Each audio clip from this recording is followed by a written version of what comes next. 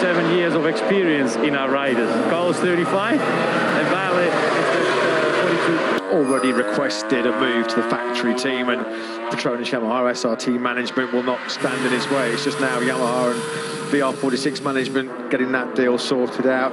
But yeah, we cannot say nothing at this point. No, I wasn't expecting you to. Thank you for your time. Zeelenberg, yeah, it's a peculiar scenario, isn't it, that we are into August. Tends to create a significant headache for the Malaysian back team. They could probably have coped with seeking one rider, but unexpectedly having to find two. Not only if they have an excellent next 2 or 3 races, well, their names will of course still be on that list.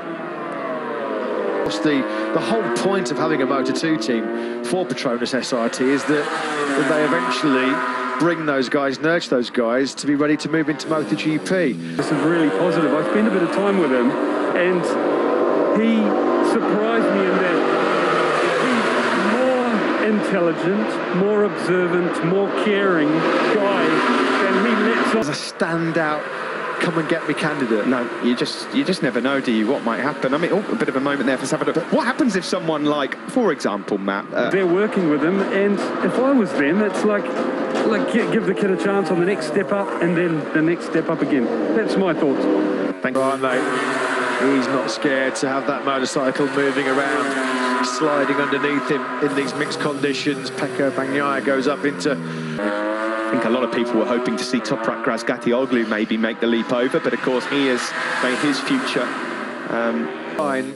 I guess you could now say it's mixed conditions, half and half, and that's where Yamaha traditionally struggles. And at the moment, Valentino's on a lap here that could put him up into the top 6. It's Nakagami out of the seat on the gas with a bit of lean angle out of that turn 10, and he had that rear tyre spin of the World Championship right now. Here's Savadori's teammate Aleix Espargaro about to take the checkered flag. And over the line, Aleix Espargaro will come, and he slots his Aprilia himself, about to come across the line. He's already in 3rd. Will he improve?